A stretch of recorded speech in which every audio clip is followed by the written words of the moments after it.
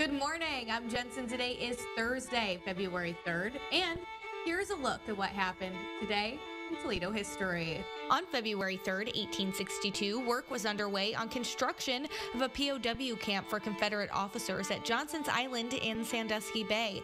Then, on February 3rd, 1950, Ernest Tidkey, one of the founding brothers of the famous Toledo department store, sadly died at the age of 77 at his Florida winter home.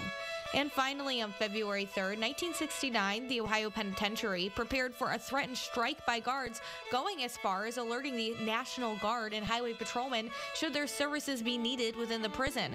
About 60 guards speaking out about low wages threatened to walk off their jobs that night. The following day, the Fremont News Messenger reported 70 guards called out, but prison operations were apparently running as usual. One National Guard unit did stay on alert, but ultimately they weren't called in to help. But that is all I have for you today.